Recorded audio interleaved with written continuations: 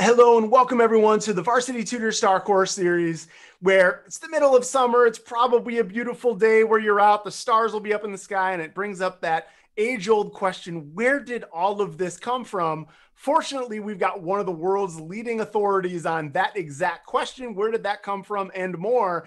Brian Greene here is a Columbia professor. He's the founder of the World Science Festival and one of the leading authorities on all things deep space, Big Bang, multiverse, and theoretical physics. He's here to tell us all about how all of this started and what that means for all of us. Couple things before I turn it over to him. We want to keep this interactive. He's going to ask you some questions to find out what you know and believe about the Big Bang and beyond. And so use the chat panel to the right of the screen to answer those questions. If you have any questions for him, and I think we all do have all those existential questions, feel free at any point throughout the lesson, type those into the chat. And in the last 10 minutes or so, I'll interview Brian with your questions so we can get some questions or answers, to those age-old questions. Also have a camera nearby. We've got a contest as we usually do in these classes. In about a half an hour, we'll give everybody an opportunity to lean into the screen and get a picture with Brian. Or if you just want to post something you learned, because we're going to learn all kinds of fascinating information tonight. If you post a picture or something you learned to Twitter tonight, we'll have the official rules up on a slide at the end of class, where there's a link on your screen to learn more. You'll be entered to win a prize package that includes a telescope to explore deep space on your own and a membership in Cosmic Adventure Camp with Varsity Tutors this summer to, again, explore a little bit more. So have a camera nearby, take some notes because you're going to learn some fascinating information. And so as we begin to explore how all of this started, it's time to get all of this started. Let me turn it over to your teacher for today, Brian Greene. Thank you, Brian. Thanks for joining us, everyone. And as Brian mentioned, this is a discussion about where it all comes from, the origin of the universe. And look, it is the case that the question of where the stars come from, where planets come from, where all the heavenly objects floating in space come from, that question is among the earliest questions that our ancestors asked. May have been among the first questions they asked after they learned how to ask questions. And let me give you the quick answer at the outset so there's no confusion about where we stand. We do not know how the universe began. And I could end the discussion there. I think many of you would be quite disappointed if that was the be-all and end-all of this conversation. And thankfully it's not. Because even though we don't yet fully know how the universe began, it is utterly amazing how much we have been able to figure out about the origin of the universe, and more specifically, about how the universe has evolved, how it has changed since it started, and how that progression has led to the cosmos that we can indeed witness on a clear night, at least a clear night out in the country, for instance, where I am now, where I often am otherwise in New York City. A clear night amounts to 3 stars in the sky. So hopefully you're in a place where you do get to experience a clear night sky. And indeed, what I'd like to discuss now is how far we've gotten to understanding where it all came from. So let me share my screen with you all now, and we can get moving. All right, so hopefully you see that up on your screen now. And let me outline quickly what it is that we are going to be talking about. In part 1, in just a moment, we'll get to it. I will discuss what's known as the Big Bang Theory. I'm sure many of you have heard of this. I'll start from scratch, but this is, in some sense, the basic and most accepted framework for how the universe has evolved from the beginning until today. Section 2, part 2, I'll go on to try to address, and not fully address, but try to address a key question: what caused the Big Bang? The initial swelling, as we will see, of space itself. And finally, at the end, I'll get to the most speculative, hypothetical, weird stuff of all, not ideas that are generated, say, by Hollywood screenwriters, but ideas that do come right out from the science that we'll be discussing. The possibility that our universe is not the only universe, the possibility that we are part of what we call the multiverse, multi-universe. That's where that word multiverse comes from. And again, I'll say at the outset, we do not know that we're part of a multiverse, but it is a weird and wonderful possibility that many people at the cutting edge of science are taking seriously. So it's worth spending a few minutes, as we will, discussing what that idea is. Now, let me also note that not in this list right here, but I'm going to start with what I like to call Section 0. That's not on the list. Section 0 asks a key question that will be essential to Sections 1, 2, and 3, which is, how does gravity work? Now, those of you who came to my first lesson in Varsity Tutors when I discussed black holes, you may already know what I'm about to say, but I want to keep this completely self-contained, and it's always good to be reminded of things that you learned previously. So bear with me for a couple minutes as I'm going to address this key question: how does gravity work? Why is that an important question for the Big Bang, the origin of the universe? It's important because gravity is the most important, the dominant force in shaping how the universe changes, how it evolves, and how it looks. So it's critical to have an understanding of gravity to try to address the questions that we are going to be focusing upon here today. Alrighty, so that particular question is one that this fella right here, Isaac Newton, thought about in the late 1600s. It's a long time ago now that Newton came on the scene and thought about the force of gravity. And the remarkable thing is, and this is why Newton is Isaac Newton, this is why Newton is incredibly famous. Maybe you haven't yet encountered Newton in your studies in school yet, especially if you're in the younger side. If you're in like 4th or 5th grade, probably haven't gotten to Newton yet. By 8th or 9th, hopefully you have. And what Newton figured out is a formula, an equation for describing the force of gravity, for figuring out if you have two objects, how strongly they pull each other together with this force called the force of gravity. And using that little formula that Newton wrote down, you can actually plot the trajectory of planets as they go around the sun, the trajectory of stars as they're moving around space, and so forth. And here's a little animated sequence that just illustrates that idea. Using Newton's formula for gravity, you can predict, say, how the Earth moves. You can predict how the other planets, Saturn and Jupiter, move. And here's the thing. When you look up into the night sky, the planets are where the math says that they should be. Is that amazing, right? Newton writes down this mathematical formula. You do a little bit of a calculation, like the kinds of calculations you all do in math class. You look at the answer to the calculation, and it directs your attention where to look in the night sky. And you look there, and the planet that the math says should occupy that location is there. I mean, man, that is just powerful. Math can do so much to give us insight into the world. But even so, even though Newton achieved great things and is rightly regarded as one of the greatest scientists of all time, when this fella came along, Albert Einstein did what every new scientist does. They try to push even further, right? They take the insights from an earlier age and they say, okay, you guys figure that out, but now let me go further. And what he wanted to do to go further was to figure out the detailed mechanism that would describe how gravity works. Newton didn't do that. Newton just gave us a formula for the strength of gravity. Einstein wanted to go further and figure out the mechanism by which, say, the sun pulls on the earth. How does it do that? Now, it's a long discussion to fully understand how Einstein went about his work, but let me just give you one key insight. And I'm going to describe this because this is an experiment that you can do at home. Your parents may not be thrilled with you doing this experiment, depending on where you do it. But if you take a bottle of water, like I happen to have one right here, right? A little bottle of water. If you were to poke holes in the bottle of water, you know that the water is going to spray out of the bottle, right? Why? Gravity is pulling on the water. You got some holes. The water is going to spray out of those holes. So my question to you is, How can you stop the water from spraying out of the holes once it begins spraying?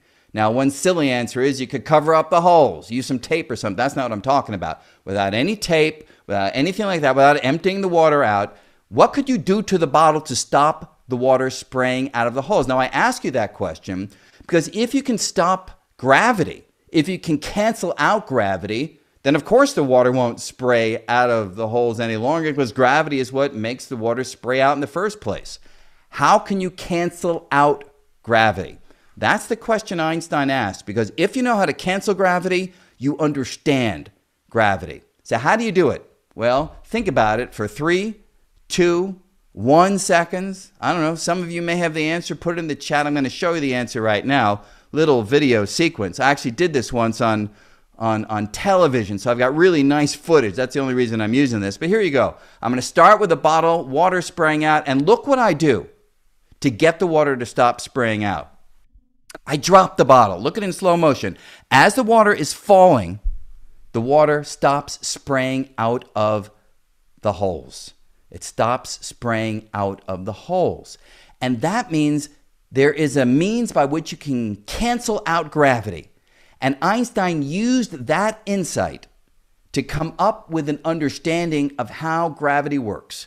And I'm now going to jump to the answer. It's a bit of a jump. It's an abstract jump. But jump with me. If ever you want to fill in the details, there are many sources that you can go to.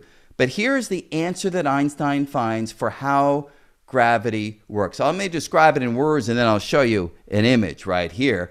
Einstein imagines that space is kind of like a fabric. In fact, to explain this, I'm going to stop the screen share so I can do it full frame. He imagined that space is like a fabric, sort of like a trampoline. And you know that if you put a bowling ball on a trampoline, it kind of changes the shape of the trampoline. So if you set a marble rolling on the trampoline with a bowling ball in the middle, the marble will go in a kind of curved trajectory. It'll go in orbit, sort of like a planet going into orbit. That's Einstein's idea. It's warps in space, not a trampoline, of course, but warps in space are what communicate the force of gravity. So let me go back to the screen share because I want to show you that in visual form. So here we go on that.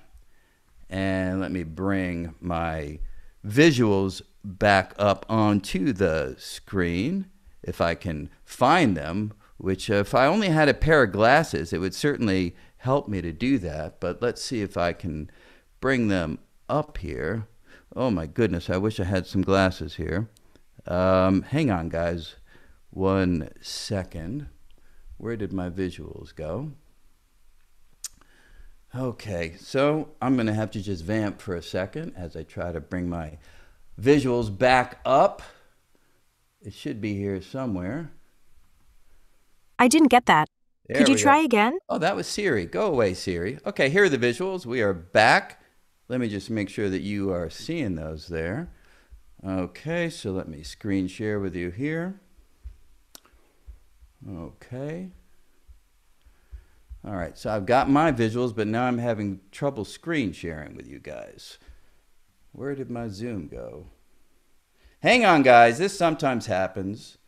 Small little technical problem here. And I don't know if the Varsity Tutor guys can help me on this. I seem unable to screen share any longer for some reason. Hey, Brian, we'll try it out. It's definitely not, rocket science or physics. Zoom is much more complicated than Einstein's general theory of relativity. I don't know where the Zoom controls have gone, strangely enough. Yeah. Let me, I think if we stop sharing and then start it over again, that may be the easiest thing. Oh, you are a genius, Brian. You just earned a PhD in physics because that's exactly, well, PhD in Zoom physics. All right. So here we go. I think I've now got it back. And tell me if we're all on the same page here. Boom. All right, so this is the visual that I wanted to show you guys. It is showing the fabric of space, and this is sort of a 3D version of the fabric of space. And when it's without any matter, it's flat. But then when matter appears, the fabric kind of goes into a warped shape. And then you see that an object like the moon is kept in orbit because it's rolling along a valley in the curved environment that the Earth is creating. Now, I see the visuals on my screen, but I don't think that you guys are seeing it on your screen, which is particularly weird. So I'm going to try this again. This is the correct screen share, so I don't know why that was not working.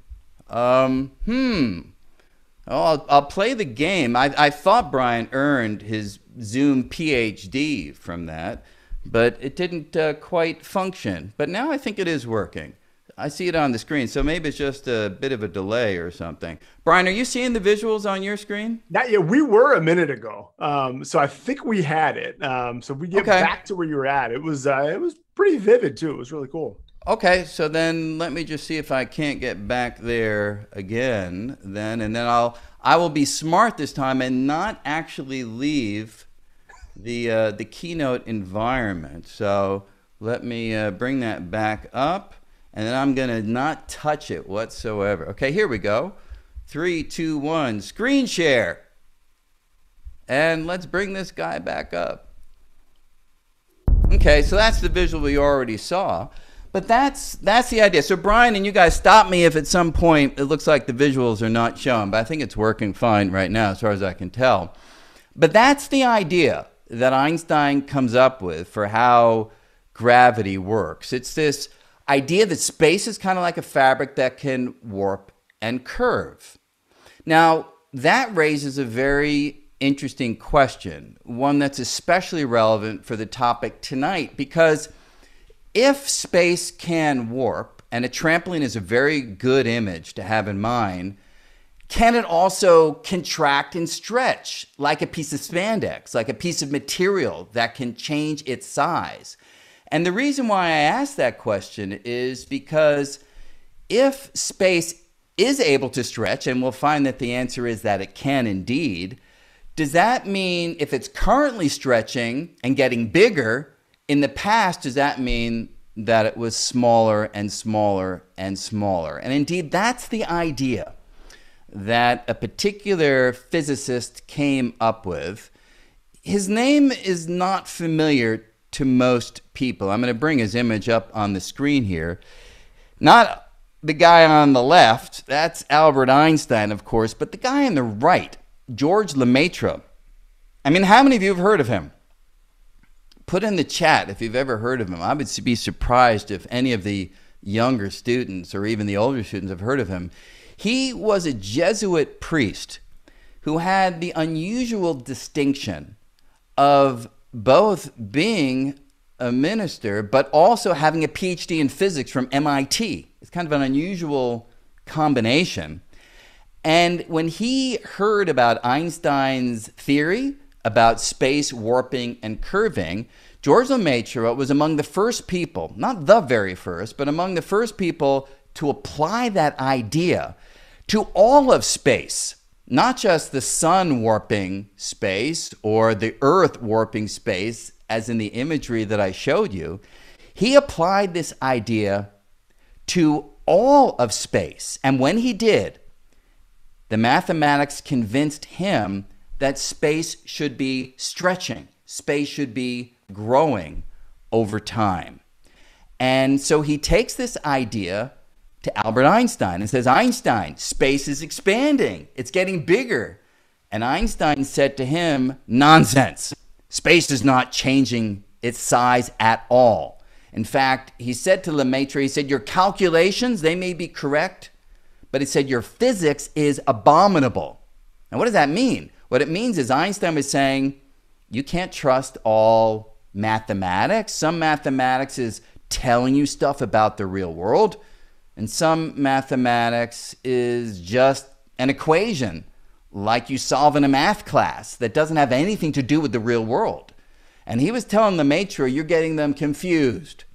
You're confusing math that isn't telling us about the world with math that is. Now, if you think about it, if you were George Lemaitre and Albert Einstein said that you were wrong, I don't know. If Albert Einstein told me, I'll be personal, if he told me I was wrong, I'd be pretty crushed. I'd kind of want to hide under a rock or, be embarrassed or something, but you shouldn't be. And Lemaitre wasn't. And Lemaitre persisted in this idea that space is swelling over time. And indeed, a few years later, this guy over here, Edwin Hubble, you probably know that name from the Hubble Space Telescope, named after this guy right here. Edwin Hubble looked at distant objects. They turned out to be galaxies. It wasn't completely clear at the time that they were, but he looked at distant galaxies and found that they're all rushing away. They're all moving away from us. Why are they moving away? The explanation is that space is expanding, and these galaxies are kind of imprinted on the fabric of space. They're kind of stitched or drawn on the fabric of space, and as the fabric stretches, all the galaxies are pushed apart from each other. In fact, I can be a little bit more precise for the older students, or the younger ones too. I don't want to presuppose that the younger ones who are watching this won't be able to follow the details. Hopefully everybody can. But here's some data, actual data, from Edwin Hubble's observations with that huge telescope at Mount Wilson Observatory. And it's a graph that shows how quickly galaxies are rushing away. That's the vertical axis, compared to how far away they are. And what you can roughly see from the data is that the farther away a galaxy is, the faster it is moving away from us. The velocity is proportional to the distance. And that's an idea that is right in the heart of what Lemaitre would have predicted if indeed it's the fabric of space that is expanding. And I want to show you a little demonstration. I don't want to lose my visuals again. So I'm going to first do that and then do this, which I think will help me out. Yep, that will indeed do it. Here's a little demonstration that I want to show you of why you would expect that the speed with which a galaxy is rushing away would be proportional to its distance from us. The basic idea is simply this. The farther away a galaxy is, the more space there is between us. If space is expanding and there's more of it, then that object is going to be pushed away that much more quickly because there's more space doing the pushing. And here's the analogy that people love to use. Here's a balloon. And the idea is, imagine that the balloon is the fabric of space. Obviously, space is three-dimensional. This surface of the balloon is two-dimensional. It's only the rubber that matters here. Don't think about the inside of the balloon. And I've drawn two pairs of galaxies. The lower galaxies are pretty close. The upper galaxies are relatively far apart. And what I'm going to do is I'm going to blow air into the balloon. That's going to make the surface of the balloon stretch. You can, of course, do your own version of this.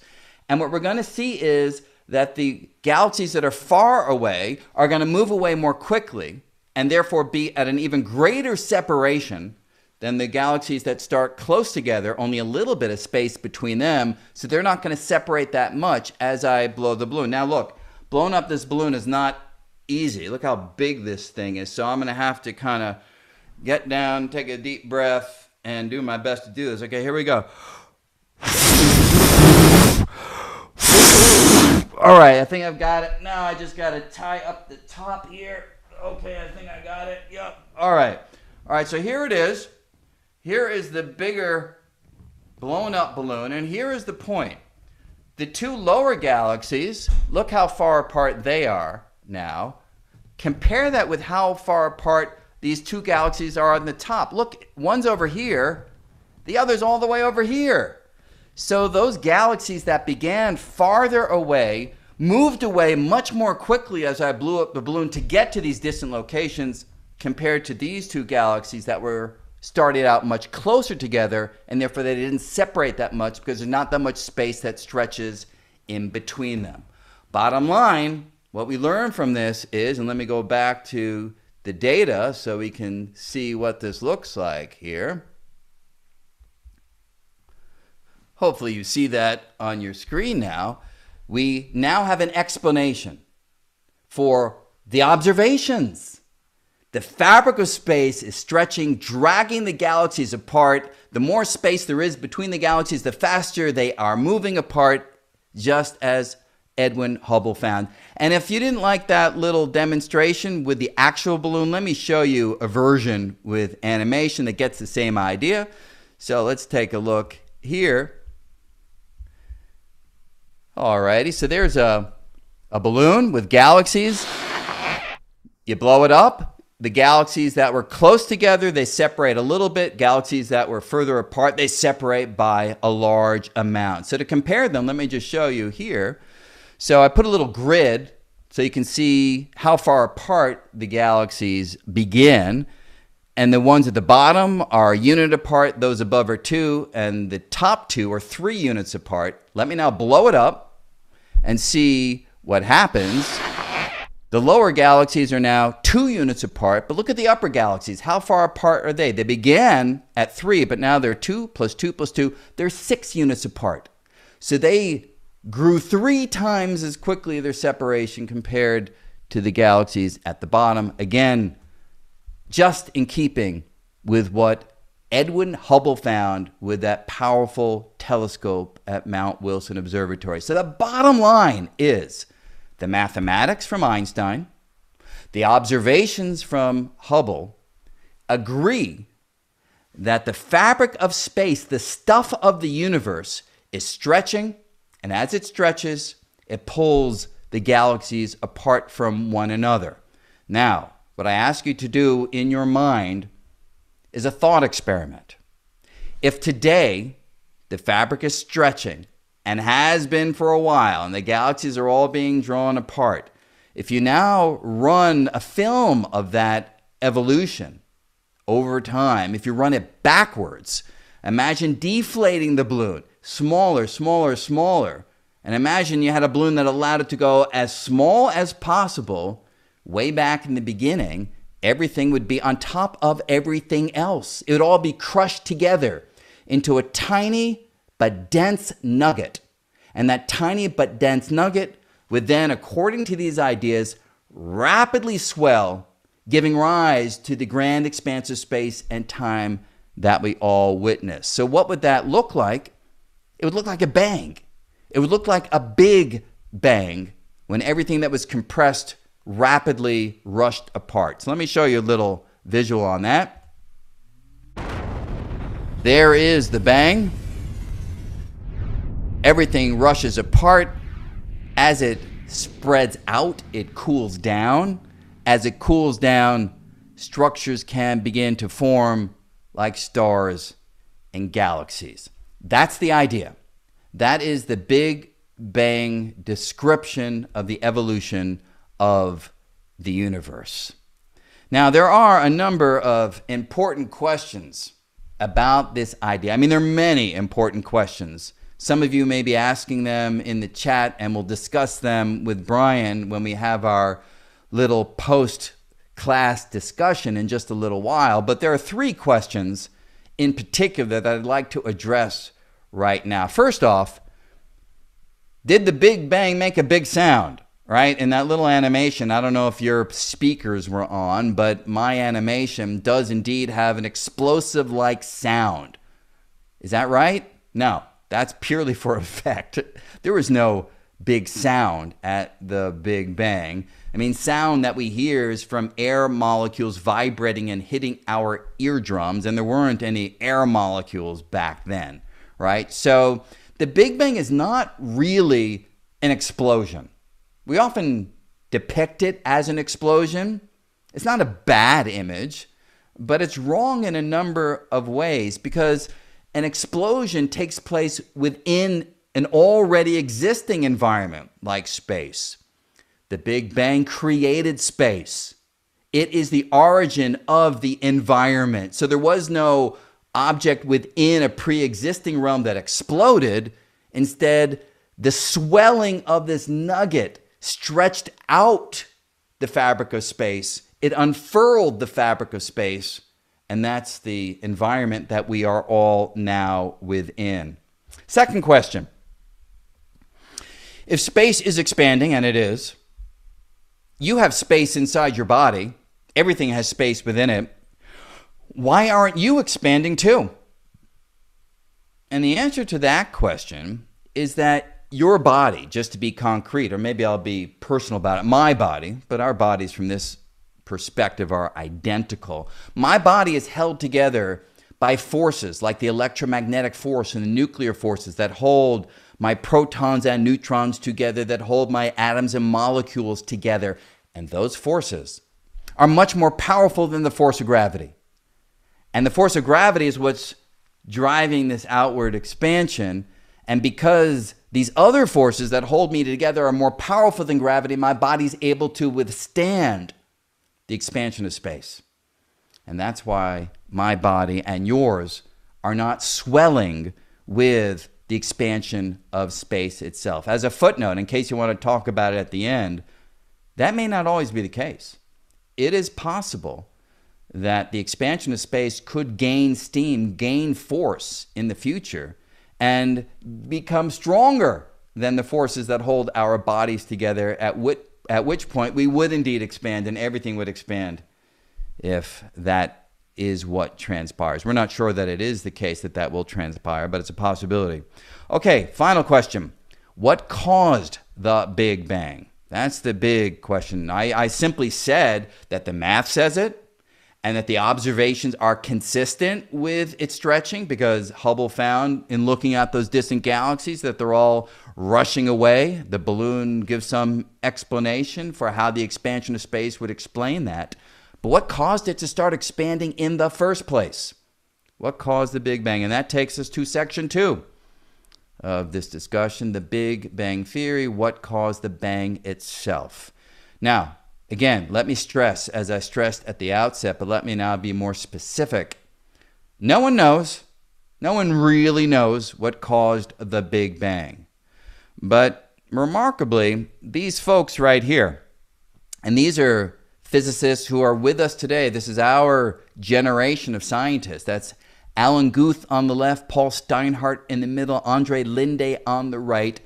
They came up with a plausible explanation. We don't know it's correct, but a plausible explanation for what caused the expansion in the first place, what caused the bang to bang in the first place. And their ideas, as almost everything in this subject, their ideas reach back to Albert Einstein, because they found that in Einstein's description of gravity, and this is why I had a section 0, right? Section 0, gravity is associated with warps and curves in the fabric of space. That's what Einstein found.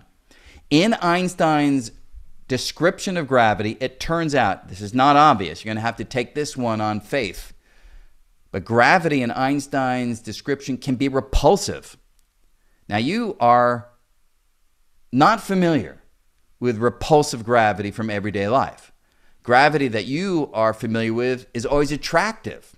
It pulls your feet toward the ground, right? It pulls the earth toward the sun. It pulls the moon toward the earth. You drop something, it falls. It doesn't fly upwards. You've never experienced repulsive gravity. And yet, according to Einstein's description, there are situations, not here on planet Earth, but there are situations in the cosmos in which gravity can be repulsive. And what the three gentlemen on the top were able to do, they're able to grab hold of that Einsteinian realization and turn it into a theory called inflationary cosmology. The name doesn't matter that much, but it's sort of nice to have it in mind. And in inflationary cosmology, what happens is, way back in the beginning, about 13.8 billion years ago, when we wind that cosmic film of the expansion of space back to the beginning, it turns out that the math shows we have to wind it back about 13.8 billion years. So way back in the beginning, they come to the idea that there's a little tiny region of space that's filled with a kind of exotic fuel. It's called a field. Again, name doesn't matter, but that exotic fuel drives repulsive gravity, pushes everything apart, and that is the bang in the Big Bang. Now, it's an interesting idea. It has a mathematical version that I will not show you, but you can look up if you're interested. But why take this idea seriously? Well, the reason you should take this idea seriously, it actually makes predictions. And I want to show you one of the predictions right now. And again, I don't want to lose my visuals. So let me play this game in a slightly awkward way, but I think that gets me back to full screen here. What's the visual? The visual I want to show you is, again, something that you can do on your own, a little experiment. Here I've got a sock. It's one of mine. Don't worry, it's sort of clean-ish. Yeah, I probably should have chosen a cleaner sock, but okay, doesn't matter for this purposes. But here's the point. So if you have a piece of material, and I think you can sort of see this right here, look what happens when I really stretch it. You see how you can see the stitching? When I don't stretch it, you can't see the stitching. When I do stretch it, you can see the stitching. So the point is, when you stretch a piece of fabric, inhomogeneities, tiny differences in the fibers of space itself, when it stretches, become more visible, more easy to see. And what those three physicists, Guth and Steinhardt and Linde, what they and others showed is that if space underwent this rapid swelling from a pulse of gravity, there should be little tiny imprints of the stitching, quantum stitching of the fabric of space that should be visible in the night sky. And let me show you what that then would look like. Let me go back here, and everything seems to be working fine now. So with confidence, I bring that visual back up on the screen. So what they found is that that stitching would show up as a pattern of tiny temperature differences across the night sky. So those speckles, blue and orange speckles that you see on the screen, those are like the stitches that you saw in my sock when I stretched it out. And the math of the theory predicts how the temperature in the night sky should vary from point to point to point if indeed space underwent this rapid swelling from repulsive gravity. And now I want to show you a comparison between the mathematical prediction and the observations. And you don't need to understand the details of what I'm about to show you, but just notice the agreement between the math, which is a curve that I'll draw on the screen, and the observations, which are little dots. So here we go. So the curve, that is a prediction of how the temperature of space should vary from point to point in the night sky. And those little yellow dots are data, observations. And look at the agreement between the curve from math and the observation of the yellow dots. And that agreement is what gives people confidence that we understand perhaps what drove the Big Bang in the first place. Now, look, and it's important to bear in mind that the ideas that we're talking about are giving a description of the universe 13.8 billion years ago. I mean, it's almost unfathomable that we can do a calculation about things that happened that long ago, look out into night sky, and observe light, heat left over from the Big Bang. That's what those data points are, heat and photons left over from the Big Bang, and the agreement in the properties of those photons that have been traveling toward us for 13.8 billion years agree so spectacularly with the mathematics. You know, when you're in math class, right, your teacher asks you to solve some problem. Sometimes it's just a math problem. Sometimes it might describe something in the real world, but imagine it's describing something in the real world almost 14 billion years ago. And then you look for evidence of it, and the evidence is there. Now, important questions about this inflationary theory. Well, the big question is the inflationary theory actually correct? Now, from what I've told you, you might think, well, obviously the answer is yes. We have this agreement between the theory and the experiment. But it's an interesting state of affairs right now, kind of unusual in science. Let me bring this slide back up on the screen here, because if you were to ask the gentleman on the left of the top row and the gentleman on the right of the top row, Alan Guth and Andre Linde, they would both say, yeah, we're pretty confident that the inflationary theory, which we came up with, is in fact correct. The fellow in the middle, Paul Steinhardt, if you were to ask him if the inflationary theory is correct, he would say absolutely not. He no longer believes his own theory. he no longer believes that this is the right description. So this is the way science works. People put forward ideas, they test them, they try to come up with better ideas, they try to find fault with the existing ideas in order that we can make progress toward truth. And there is not always agreement. There are periods of time when there's a conflict, where leading thinkers in a discipline do not share the same conclusion. What's my view? My view is that the inflationary theory is enormously promising, has explained a great deal about the universe beyond this temperature variation in the night sky that I focused my attention on. But I think Paul Steinhardt still has a point. And that point is that there may be other ideas. In fact, he's developed some. I'm not going to talk about them here, which may do as good a job as the inflationary theory. So there may be competing theories that only future measurements will be able to describe. But what I want to finish up with here is, what is it about the inflationary theory that has driven the fella in the middle, Paul Steinhardt, to question whether it's true? And that takes us to the final section of the class, which is this idea of a multiverse, the idea of our universe being one of many. So I'm going to start it with a key question. Was the Big Bang the beginning of everything?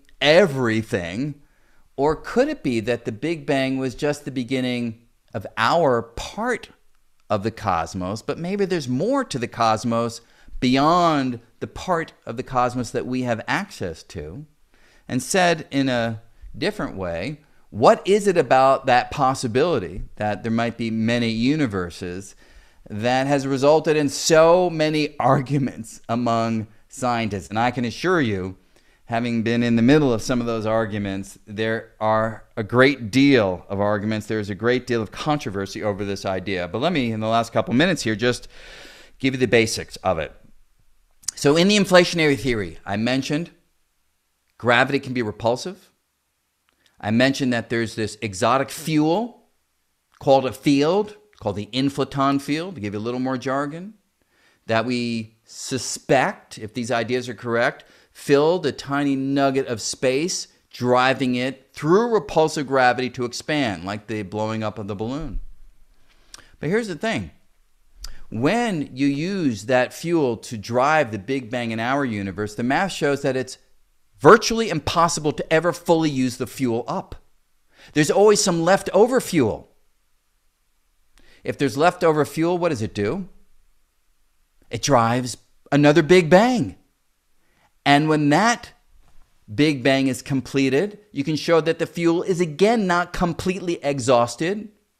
And what does that leftover fuel do? Say it with me. Drives another Big Bang. That universe expands. The math shows that you can't fully use up the fuel. What does that fuel do? Join me. Creates another Big Bang and another Big Bang. Universe after universe after universe. So here's a little visual of that. That perhaps is our Big Bang. There's leftover fuel.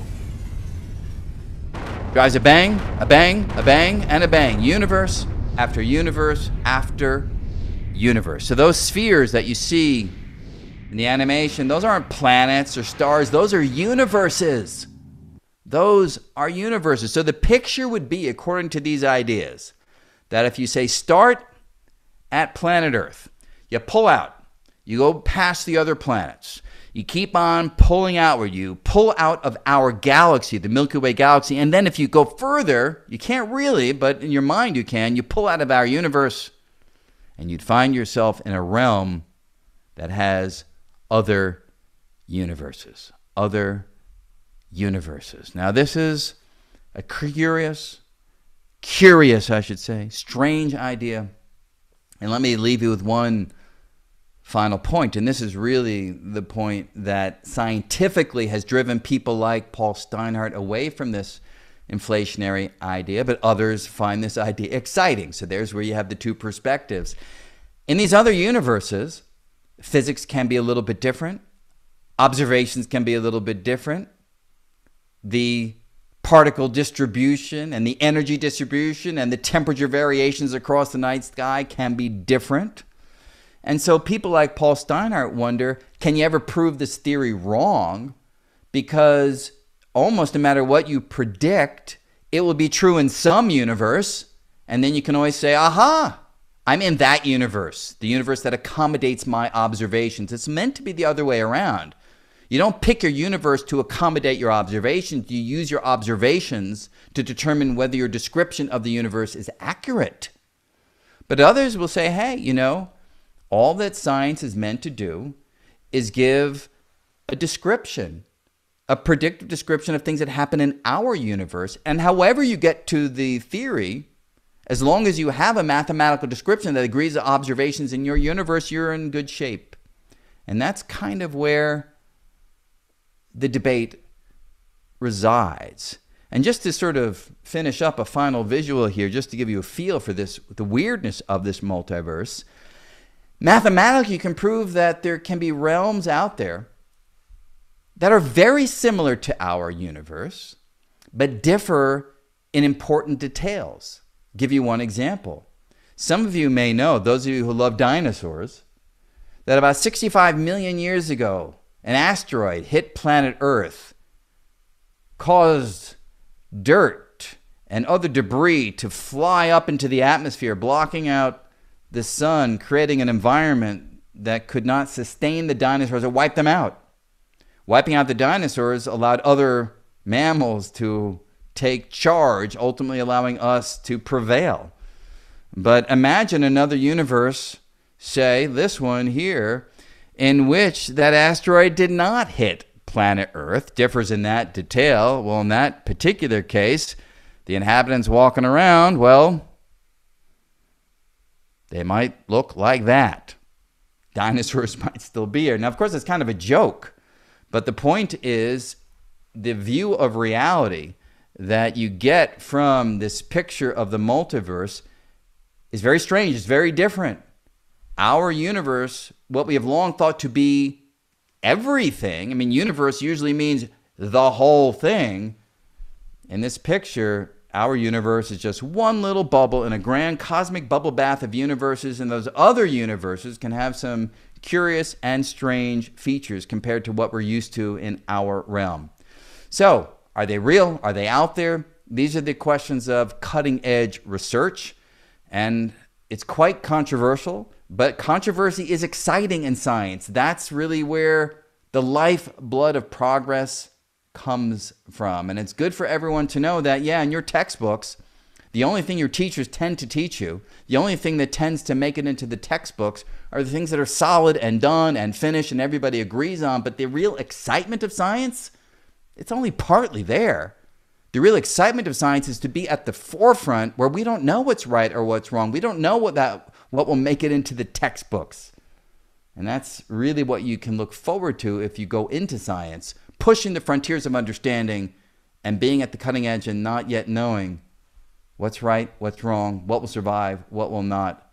That's the beauty and the art of scientific investigation. All right, with that, I will draw to a close and have our conversation where we will address some of your questions. Yeah, thank you so much. I don't know if everybody else out there, one, I feel very grateful that I'm in the universe where you can explain these things to us, because there are other universes where you're not there to do this, and I'm glad I'm in this one. I also don't know about anybody else, but my brain did a big bang multiple times during that. That was kind of mind-blowing and a whole lot of fun. You guys have been asking some amazing questions. We're going to get you some answers, and I'm going to double up because we're going a little bit overtime on this one. Your questions really add three major themes to them, and I know we promised a picture. So one of those themes dealt with the balloon. So here's what I'm going to do is, Brian, I'm going to get you on full screen. Everybody here, if you get a picture with Brian and the balloon and you upload it to Twitter or you can upload something that you learned, you'll be entered to win that prize package that includes Cosmic Adventure Camp. So Brian, I'm going to ask you this question, put you on full screen while you answer with the balloon. People wanted the number one question for one of the world's renowned physicists. How'd you blow up the balloon so fast? I'm going to let you answer while everybody gets a picture. How did I blow up the balloon so fast? That is a really great question.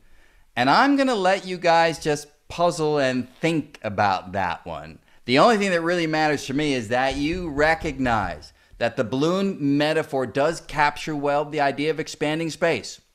More space between galaxies, the faster they move apart as space expands.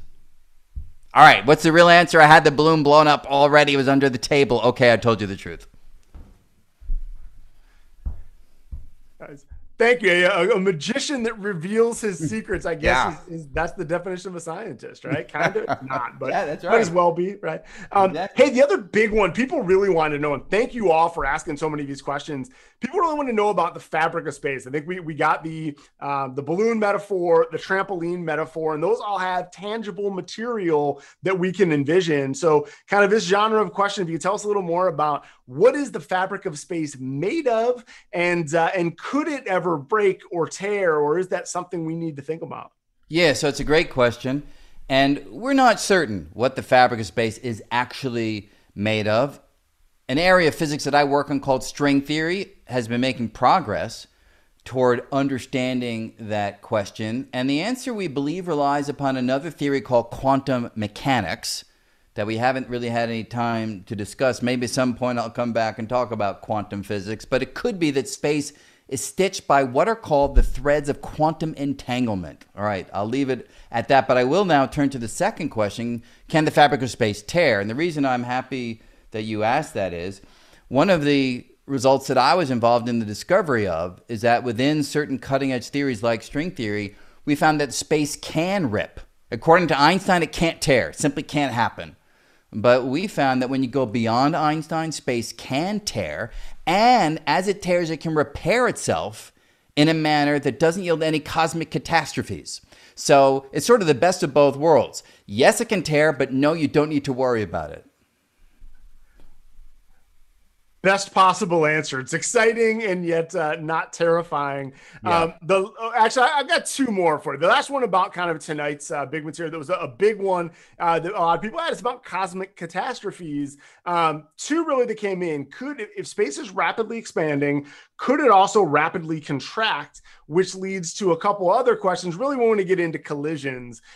Could galaxies collide into each other? Or if there are multiple universes out there, could they collide into each other? Because that's a lot of matter to be colliding. So people really want to know about, with all these things expanding, contracting, and all those, universes kind of seemingly coming out of nowhere. What kind of collisions could be possible? Yeah, so it's a great question. And so part one, yes, the universe is currently expanding. Could it reverse course and start contracting in on itself? Yes, definitely, possibly. Observations right now seem to suggest that it won't do that because not only is it expanding, but it's speeding up in its expansion. But we don't know about the far future. It could turn around and come back. Part one. Part two, if it did contract that way, then yeah, galaxies could smash into galaxies and stars into stars, and it could all end in what we call a big crunch. So the reverse of a big bang would be the big crunch. Now, would that be the end of everything? Maybe. But people like Paul Steinhardt have suggested that maybe it crunches and bounces and starts expanding again for a while and then reverses course and crunches down and bounces, and maybe you get a series of universes in that manner. Finally, this multiverse picture, could it be, as somebody asked, that one universe could smash into another universe? Not galaxies in our universe, but one universe into another. And the answer again is yes. And that's a beautiful question because almost the only way that we'll ever be able to observationally establish that there are other universes, we can't see them, but we may be able to see the imprint of a collision with another universe. If it's a real major collision, we'll be wiped out. But if it's more of a fender bender, where the universes just kind of graze each other, then that impact can yield, again, different temperature differences in the night sky compared to the one that I showed you. I showed the speckly image with the orange and the blue. Tiny differences relative to that image could be the signature of our universe being hit by another. I like the idea of a cosmic fender bender. That's pretty amazing. The Big Crunch is terrifying. Cosmic fender bender kind of sounds, like a little bit of just adventure for us. Hey, last one for you. We'll go. The whole theme of tonight was let's go back to the beginning. So we went back to the beginning of time, at least for this particular universe. People all the way at the beginning when I introduced you, there are a bunch of questions about this. I mentioned you're, the founder of the World Science Festival. Tell us a little bit more about the World Science Festival and where we can find you next. Yeah, World Science Festival is all about creating science programming, sort of like what we're doing here tonight, for all audiences on basically all areas of science. And yeah, the pandemic kind of changed the way we do. It's normally a live event in New York City and in Brisbane, Australia, in March and in May of each year. But because of that, we're now doing a fully digital festival that actually starts in the middle of July. And every week we will be releasing new programs. I can tell you a few of them that are already done. Is math real or is it invented? Where does language come from? Cosmology, controversies, the stuff that we were talking about here tonight. I am speaking with Andre Linde and Alan Guth, so you can hear from them in conversation with me. So you should go to worldsciencefestival.com, just sign up, it's free, and you'll be alerted when these programs become available. So that's what we do, and that's what we're going to be doing going forward. Excellent. Well, I'm excited. July is not that far away, so Yeah. I got to mark the calendar and check that out. So if you guys want more, Brian Greene, you mentioned coming back to talk about string theory. Yes, please. But before you see him back here, you may see him at World Science Festival.